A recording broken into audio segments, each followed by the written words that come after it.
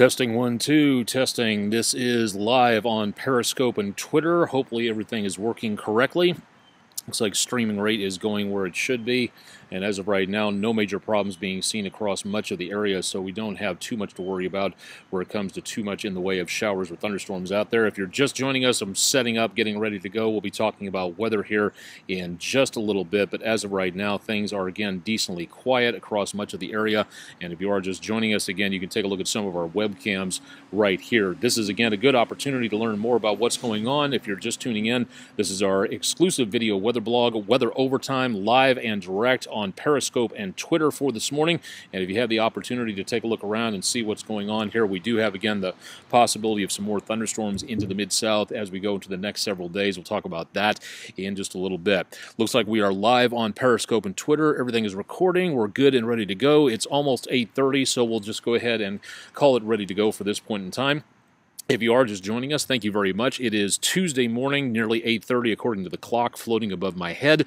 If you'd like to know more about what's going on with the weather forecast, blue bar right here showing you again a little bit more about what the forecast is expected for mainly the Memphis metro area. We'll take a look at the rest of the Mid-South coming up here in just a little while, and information about where to find me on social media, all available here in the red bar at the bottom of your screen. Also, again, available at WREG.com/weather if you'd like to know a little bit more about what's going on in the Mid-South area. Let me take just one quick second here and invite everybody here to our Twitter feed and make certain that everybody knows a little bit more about what's going on for the Mid-South area. If you have any plans to get out and about today, it looks like it is going to be a good day for the possibility for a good picnic in the park, and again on the possibility for later on this week for the possibility of more showers and thunderstorms out there.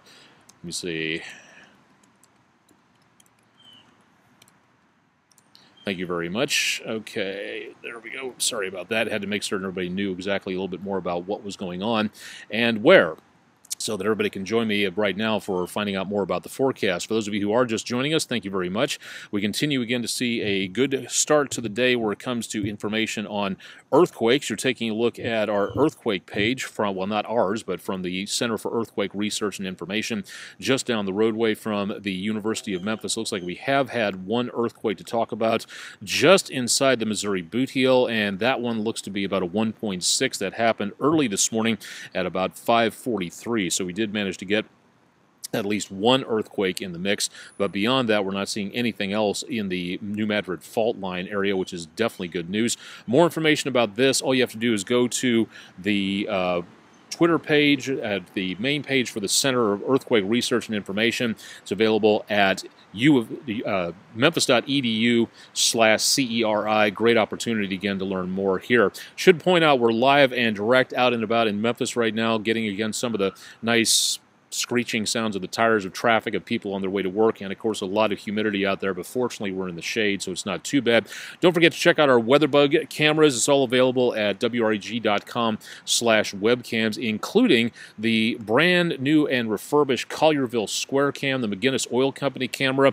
This one just refurbished by our News Channel 3 crack engineering staff, so thank you guys very much for doing that, and a great opportunity again to see a little bit more about what's going on in the Mid-South area there, and of course much of across the rest of the area as well, also around downtown Memphis. Some new cameras coming our way. We'll get you more about that coming up in just a little bit. Radar at this time not showing a lot of activity down toward the Gulf of Mexico. Yes, some showers drifting onshore from the Gulf around Mexico and just off the west coast of Florida. Beyond that, there's just really not that much going on at this time.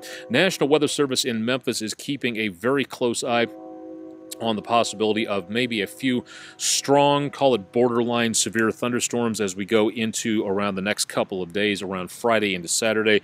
Doesn't look like much at this time, but again, it does seem to be that possibility. So outdoor activities Friday and Saturday, you're going to need to be paying attention for that. Let's go ahead and walk you through what's going on from the Weather Prediction Center. For today at noon, again, we see less chance of any rainfall in the Mid-South. A few stray showers it looks like they're throwing in for northern parts of Mississippi, and that's going to be about it for the rest of the afternoon into today. The main threat for everything is going to be all these thunderstorms that go on back into around the northern plain states. It's their time of the year to get all that severe weather and stronger weather, and that's what we'll be seeing north of us, but not too much for the mid-south of this time. By tomorrow morning, mainly clear skies out there, showers and thunderstorms in and around the area, down to the south, up to the north, off to the east, but really not that much going on.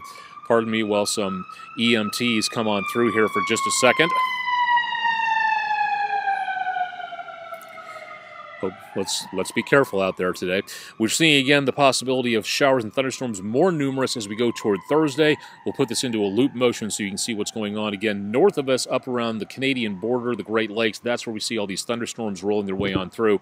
And beyond that, we're just not getting too much of anything really happening for us until we get into around Thursday. That's going to be the best possibility of getting most of the activity in here. So what does that mean for the mid-south area? It means that for today, we're going to be seeing very little in the form of precipitation from the National Weather Service forecast in Memphis. Again, temperatures for today, we may see a shower or a thunderstorm south of the metro area, but that's going to be about all that we wind up with and not really seeing much more than that. So south of I-40, that's going to be the best possibility of getting showers and thunderstorms out there. Now getting into tonight, low temperatures only back into around the mid-70s or so, and that's going to be about all that we wind up with in the form of very mild conditions across much of the area. Not much cooler than that, not only for tonight, but not anytime soon. Unfortunately, that's going to be about as good as our temperatures get across much of the area. Let's go ahead and see what's going on again for potential of rainfall. Not expecting much of anything overnight. High temperatures tomorrow back in the lower to mid 90s. That's just the air temperature. Regular heat index numbers, combine the temperature with the humidity, you get that feels like heat index, and this is what we're going to be looking for into tomorrow. Temperatures easily in the triple digits, so outdoors going to have to watch out for that. Showers and thunderstorms could be again across portions of the area. Doesn't look like a lot, but it does look like the possibility starting to sneak back into the forecast. Low temperatures on Wednesday night into Thursday morning. Chance of showers and thunderstorms out there lingering. Low temperatures that night, Wednesday night into Thursday morning, back in the mid-70s or so. Thursday, looking at high temperatures in the lower to mid-90s. Once again, a little lower than what we've seen. Unfortunately, that's not going to be the case with the heat index. There's going to be plenty of humidity out there to get everybody very steamed up. Low temperatures Thursday night, again, mid-70s, not much change there, and an isolated chance of showers and thunderstorms, most numerous back across the northwestern parts of Tennessee, the Boot Heel, and extreme northeastern Arkansas. Looks like about a 25% plus chance there, and that's going to be mainly about all that we see at that location. Let's go ahead and wander into the weekend and show you what we've got going on toward Friday. Again, temperatures very much on the warm side, back around 90, with more chances of widespread showers and thunderstorms out there. Looks like about a 40 to 50% chance out across the mid-south, and that's what we're going to be seeing again, the best potential for rainfall throughout the course of Friday.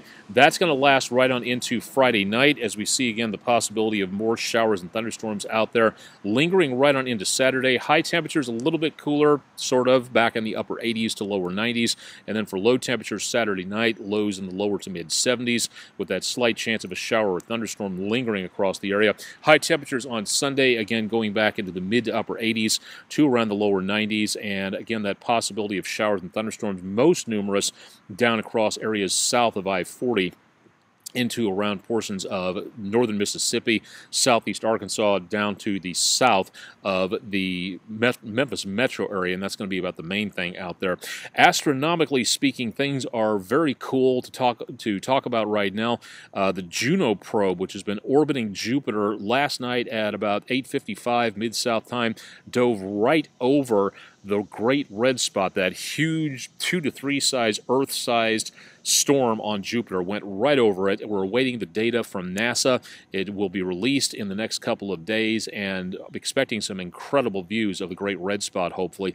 This information courtesy of what comes to us from spaceweather.com. Great opportunity to get more information about what's going on out there in the solar system, including a lot of information about comets, solar flares, auroras, all that neat type of stuff that's all out there. So great place to go to for that. When it comes to satellite predictions, again, we're just not seeing a lot, unfortunately, of anything really visible out there. There will be satellites that you can barely see, but again, the magnitude that you see in the brightness column here, Anything in the positive column, that's dim and getting dimmer as you go down to about a 3.0. You need a negative number to get really bright on this. Cosmos 2058, a Russian leftover satellite, will be over the Mid-South tonight, but it will be barely visible because of the fact that it's just going to be so dim and not very reflective out there. Now, you may be able to see an iridium flare or two starting tonight at about, what time will this be?